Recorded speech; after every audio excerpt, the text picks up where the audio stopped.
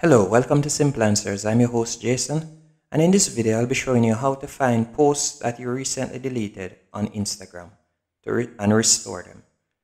First, let's go into the app. Then you want to go on your main profile page. Then I'm going to delete a post, for example. Let me select one. And then to delete it, you'll simply press the three dots in the top right hand corner. Then press delete.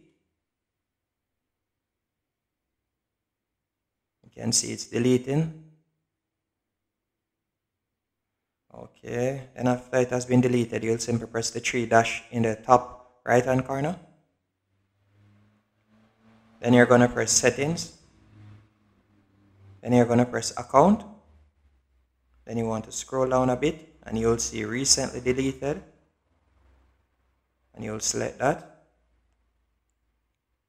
Then you'll select the post that you want to restore. For instance, this one right here. Then you're going to press the three dots in the top right hand corner. Then you'll press restore. And then press restore. And it's going to send you an email at the email address that you signed up with your Instagram account, and with 6 digits that you'll simply enter, and that's it. But the thing about it is, after the post has been restored, you will need to go back to your profile page, and to restore it, you'll simply press the three dashes again, and then you'll select archive. The post will be restored to archive, so you will need to go into archive and then put it on your main profile page. And to put it on your main profile page, you simply go into archive as I have done, and then press the three dots and then press show on profile. Again, let me show you how to go into archive. When you're on your main profile page, you're going to press the three dashes in the top right hand corner.